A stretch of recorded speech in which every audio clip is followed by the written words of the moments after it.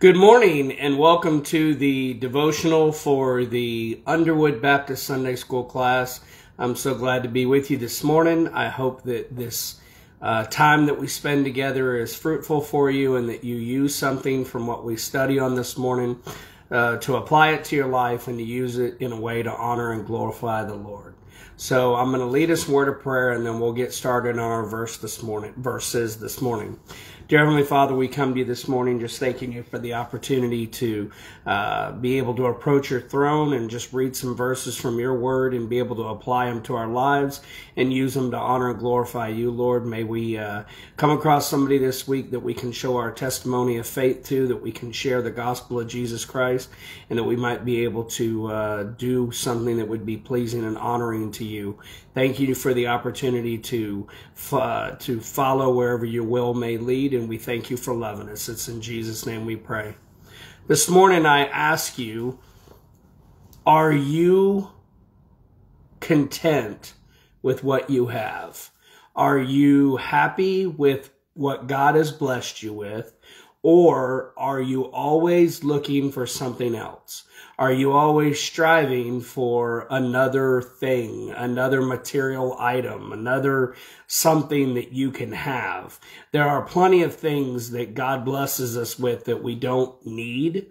There's plenty of things that we do need, but there's plenty of things that we get blessings from God. But we as people usually are always looking for something else. Unfortunately, a lot of times we don't find ourselves being content with what we have. When somebody close to us gets another, say, car, we start getting car fever, right? Because we want to go get a car too. We want a new car that looks so nice what they have. Or say somebody gets a new house.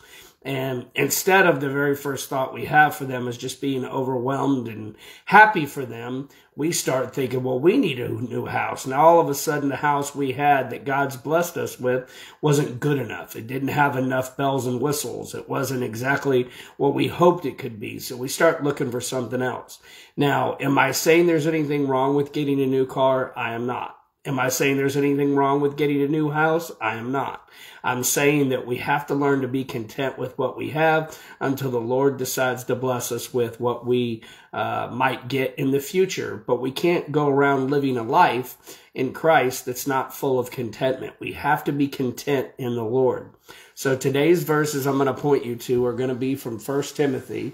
And it's going to be 1 Timothy chapter 6, and it's going to start in verse 6. We're going to read from 6 to verse 10. That's 1 Timothy 6 to 10. And it says, "But godliness with contentment is great gain.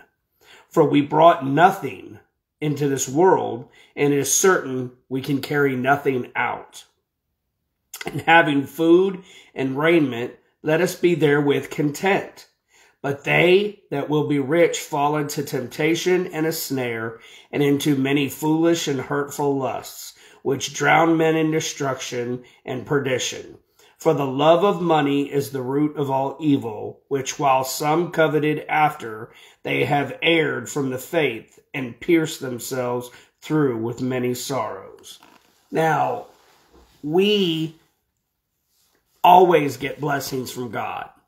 Sometimes they're monetary, sometimes they are things, but most of the time they're things that God gives us or prevents from happening to us. And so we always have to look at our blessings as not only blessings given to us, but blessings because something wasn't given to us. Like maybe the house we wanted was more money than we needed to pay for. And instead of losing our money into a house we can't really truly afford, God has continued to allow us to continue our tithing that we give to Him and still have plenty of money left over to live our life because we didn't go get that next best thing. Or maybe we decided to get a car that we couldn't really afford, and it continued to break down, and we have all of these things that we spend money into the breakdown instead of having that money left over to spend on things like our tithe and then on the rest of the things that we need to.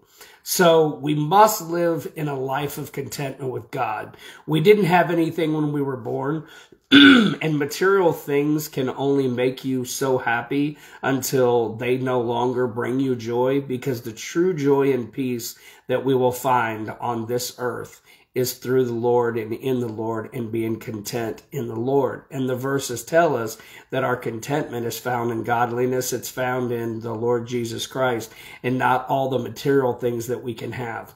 Nowhere in the scripture does God tell somebody not to enjoy the fruits of their labor, or not to be okay with having money. It's when we put money in a place in our lives that's more important than the Lord, and more important than serving Him. Money is by a means to be able to use to give back to God, because He's blessed us so greatly with. So the money that we have, the blessings that we have, the materialism that we have, that's all from God. God has decided to give those things to us, and we have to use those things to honor and glorify God. And if we're not going to use the things God gives us to honor and glorify God, He's not going to bless them with us.